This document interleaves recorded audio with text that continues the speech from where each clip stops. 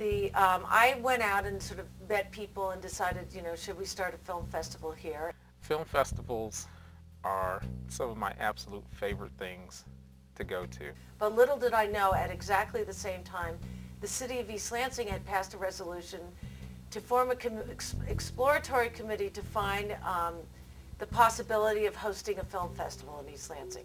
So the word got out and the two of us met, and within 4 months we developed the film festival.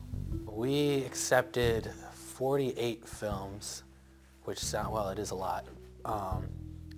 Most of those are shorts. Well, I mean, that's pretty standard for any film festival, just because they're short, you know, you can show more of them. Well, it was originally known as Michigan Zone.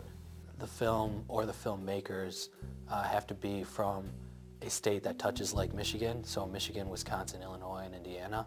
And so then it became the Lake Michigan Film Competition.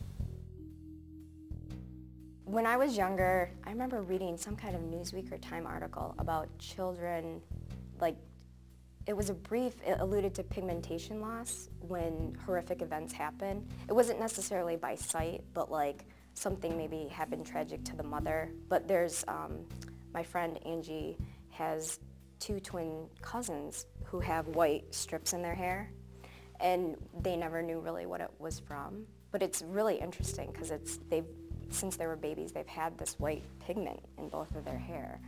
What's great about that white streak was that when she becomes a teenager, she still has it. And so we know it's the same character without a lot of development.